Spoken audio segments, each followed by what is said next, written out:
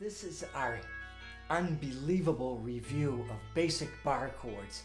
I mean, it doesn't get much more exciting than this. So stick with it and have some fun. If you're a beginner, this could be informative. If not, you're gonna say, what the heck? I learned this stuff 20 years ago, whatever. Here we go. So again, a basic chord review. Make sure we're on the same page with our good old bar chords. Start with the forms built off of the A string. We're going to do a C major. Then we're going to do a C7. Then a C minor. So brush up on those if you're a beginner and you're not used to these forms yet.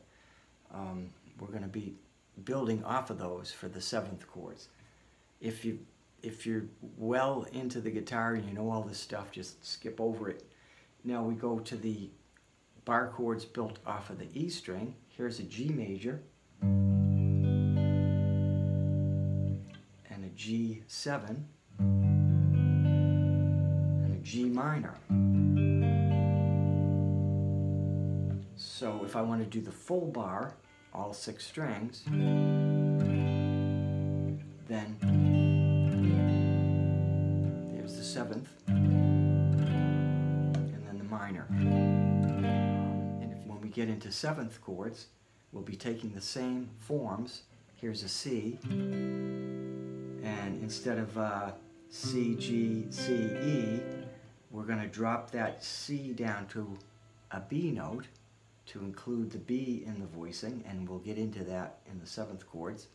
So now you've got a C, G, B, E.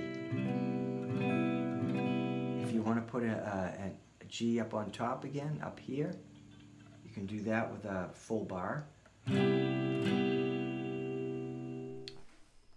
Here's a good exercise to warm up with and work in some of those bar forms that we talked about, built off of the A string and the E string, starting with B minor, F sharp 7, A to E7, to G, to D, E minor, E7,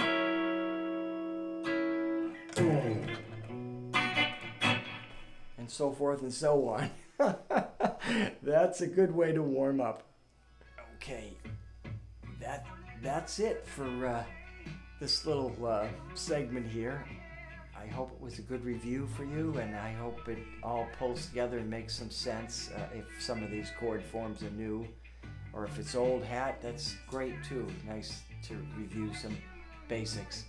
But look forward to spending some time digging into the 7th chords next time around. Until then, take care.